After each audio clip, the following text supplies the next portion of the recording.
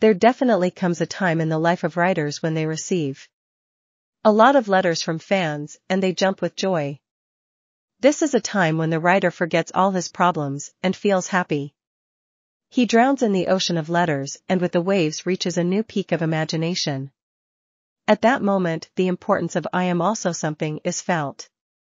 I experienced something similar in the month of Sawan when I received a letter full of praise for my creations. In this letter, my works were praised wholeheartedly.